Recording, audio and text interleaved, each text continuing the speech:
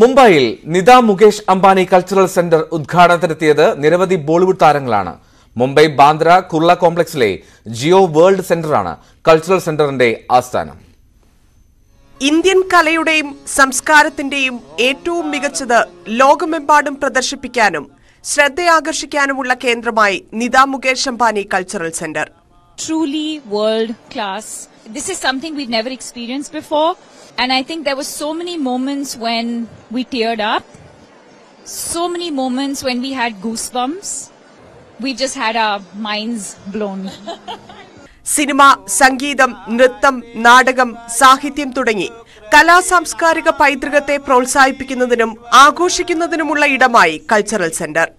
We are very excited to get to the exhibition.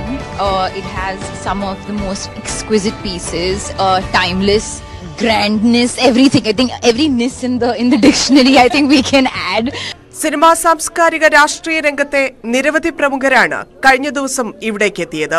It's really grand. I think it'll attract like world shows, events, etc., and I think it's built for that. And I hope to see a lot of intermingling of cultures and like a melting pot. ലോകത്തിലെ ഏറ്റവും മികച്ച കലാനുഭവമെന്നാണ് cinema താരങ്ങൾ പ്രതികരിച്ചത്.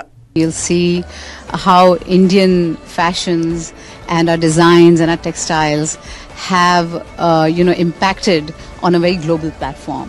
യുഎസിലോ യൂറോപ്പിലോ ഉള്ളതിനേക്കാൾ മികച്ച അന്താരാഷ്ട്ര വേദി Indian കലാകാരന്മാർക്ക് ലഭ്യമാക്കണമെന്നുള്ള Nita അംബാനിയുടെ കാഴ്ചപ്പാടാണ് NMACC.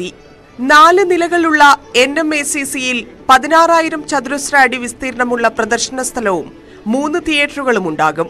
കുട്ടികൾ, വിദ്യാർത്ഥികൾ, മുതിർന്ന പൗരന്മാർ, ഭിന്നശേഷിക്കാർ എന്നിവർക്ക് പ്രവേശനം സൗജന്യമാണ്. News desk, News 18.